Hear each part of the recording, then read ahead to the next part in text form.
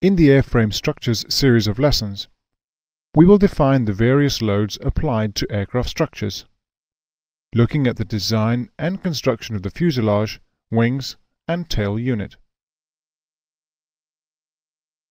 We will examine the materials used in construction and the effects of corrosion and fatigue on these materials. We will discuss the effects of a hard landing on the airframe, and we will review failure statistics and their importance in safe aircraft design.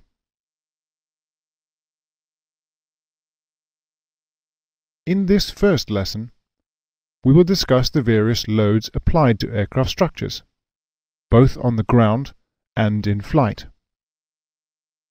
We will examine the effect of fatigue on structures and discuss the methods used to mitigate these effects.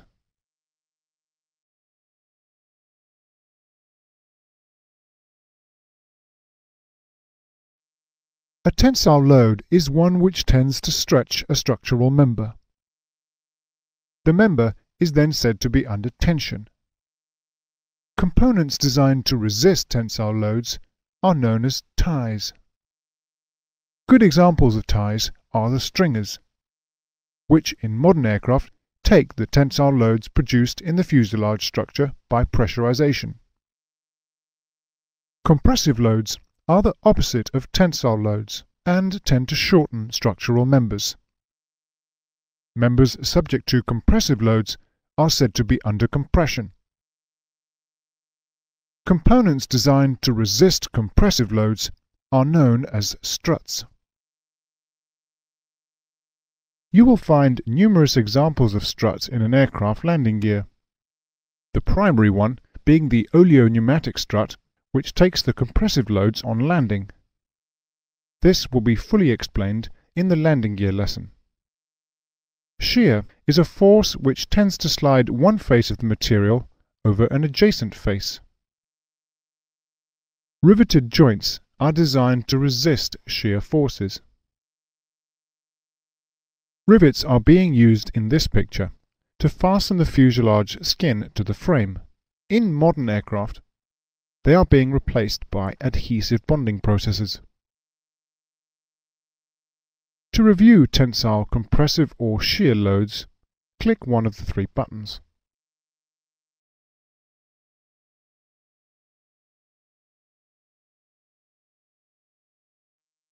Most loads to which aircraft components are subjected are a combination of two or all three of these basic loads. Bending of the structure involves the three basic loadings. They are tension as the outer edges stretch, compression as the inner edges squeeze together, and shear across the structure as the forces try to split it. Torsion or twisting forces produce tension at their outer edge, compression in the center, and shear forces across the structure. Buckling occurs to thin sheet materials when they are subjected to end loads, and to ties if subjected to compressive forces. To review bending, torsion, or buckling, click one of the three buttons.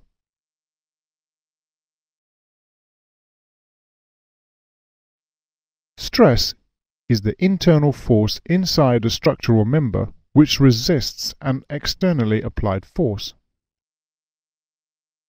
and therefore a tensile load or force will set up a tensile stress, and a compressive load, compressive stress.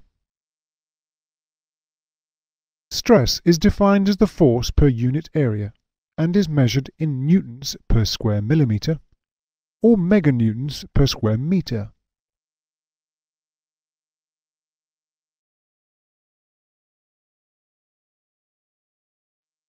When an external force of sufficient magnitude acts on a structure, the structural dimensions change. This change is known as strain.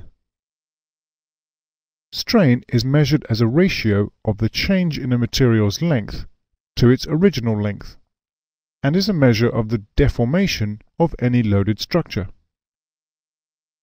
In our extreme example shown here, the original length of the material is 2 meters.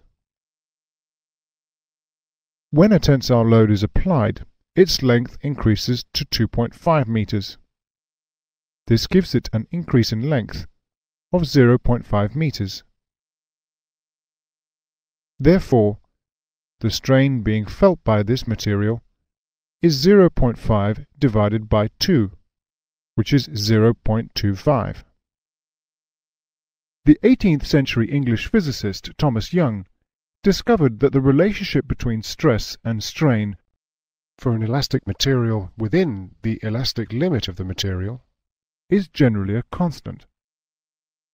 This constant is therefore known as Young's modulus of elasticity.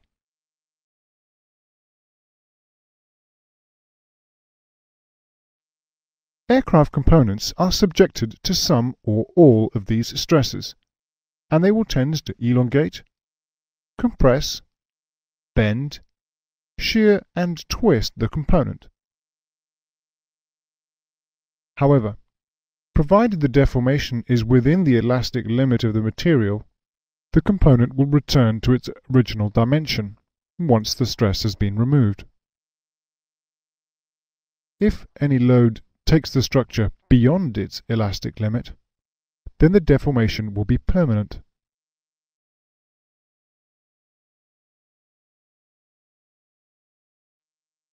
The maximum load that a designer would expect an airframe or component to experience in service is termed the design limit load. This load is defined as a load factor. Load factor is the ratio of the lift of an aircraft to the weight of the aircraft. The load factor is expressed in multiples of g. In straight and level flight, lift is equal to weight, so the ratio of lift to weight is 1, and the load factor is 1g. The design limit load is 2.5g for public transport aeroplanes. The design limit load is 3.4 to 3.8g for utility aircraft, and 6g for aerobatic aircraft. The design ultimate load is the design limit load multiplied by a safety factor. The minimum safety factor specified in design requirements is 1.5. The structure must withstand its design ultimate load without collapse. The safety factor is the ratio of the design ultimate load to the design limit load.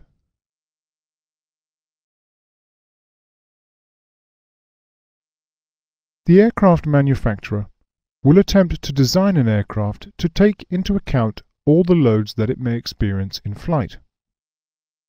There are various guidelines, formula, and experience to help them in the design of good, fail-safe, and damage-tolerant structures. The designer will take into account the anticipated role of the aircraft. So, for instance, aircraft designed for long-haul operations should not be used for short-haul, as the extra takeoffs and landings will not have been accounted for in the airframe's anticipated fatigue life calculations. The safe life of an aircraft structure is defined as the minimum life during which it is known that no catastrophic failure will occur. All critical components have a safe life, which may be measured in flying hours, landings, pressurization cycles, or even on a calendar basis.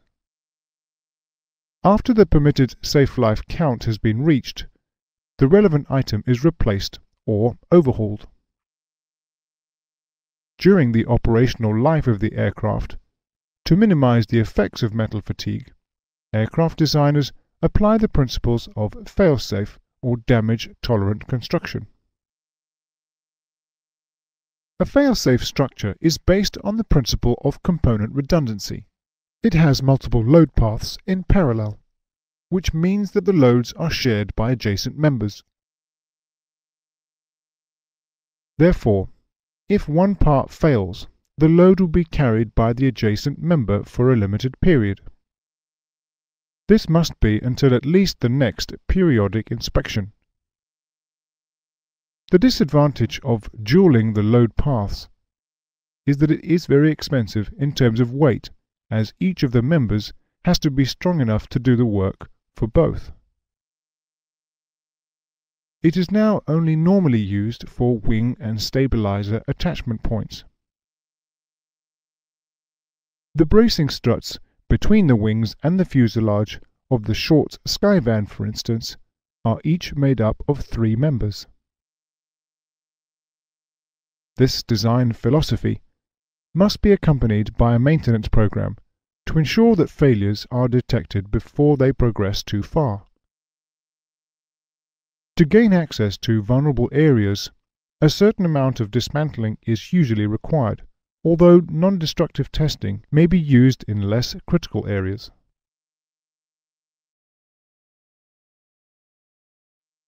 Modern concepts of aircraft design employ the stressed skin style of construction, where each piece of the airframe, including the stressed skin, plays its part in spreading loads throughout the entire airframe and is tolerant to a certain amount of damage.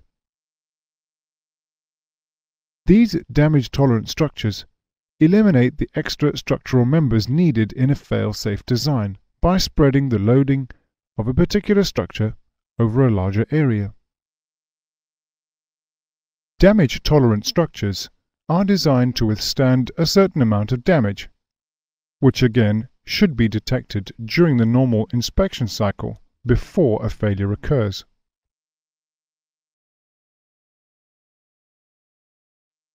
A structure which is subject to continual reversals of loading, such as the landing gear or the fuselage of a pressurized aircraft, will fail at a load of less than would be the case for a steadily applied load. This is known as fatigue. The failure load level will depend on the number of reversals experienced.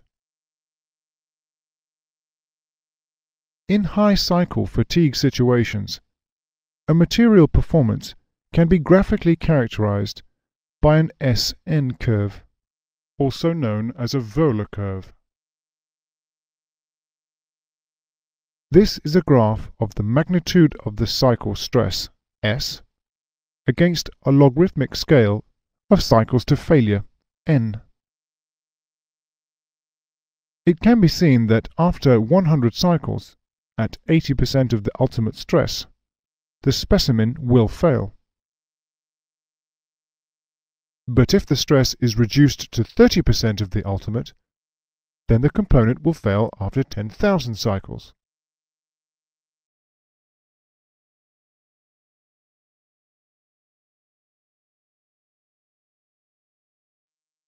A method of locating components on the aircraft must be established in order that maintenance and repairs can be carried out.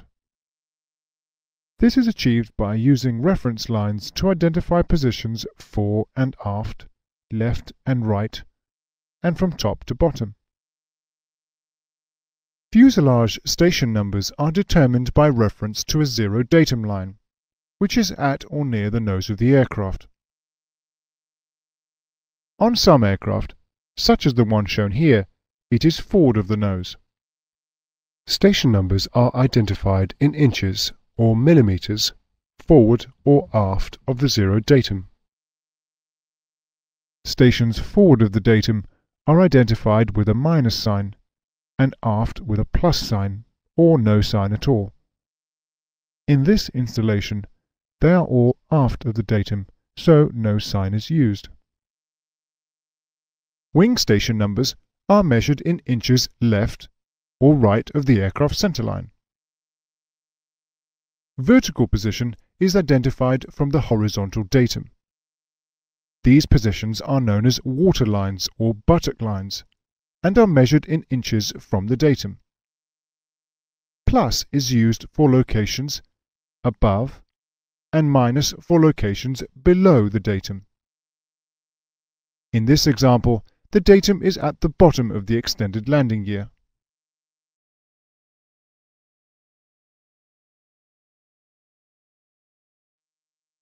The fuselage is the main structure of the aircraft. It carries the aircraft payload, be it passengers or freight, as well as the crew in safe, comfortable conditions.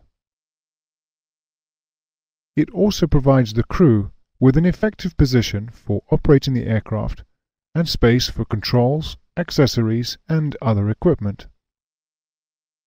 The fuselage transfers loads to and from the wings, tailplane, fin, landing gear, and in some configurations the engines.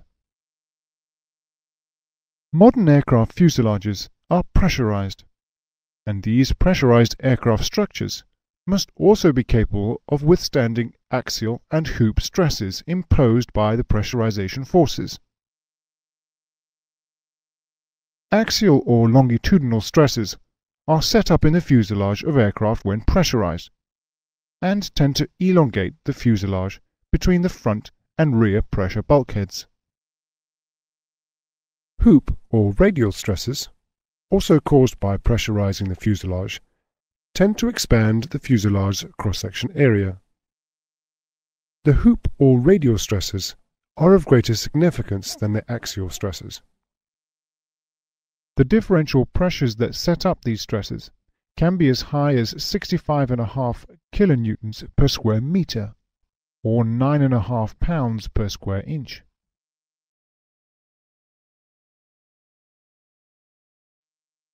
This is the end of the lesson. You should now know that tensile loads are resisted by ties, that compressive loads are resisted by struts, and the meaning of the terms stress and strain. You should know the meaning of the term Young's modulus of elasticity. And you should also understand the relationship between design limit load and design ultimate load, and the safety factor. You should also know what the design limit load is for various types of aircraft. And finally, you should understand the properties of fail-safe and damage-tolerant structures.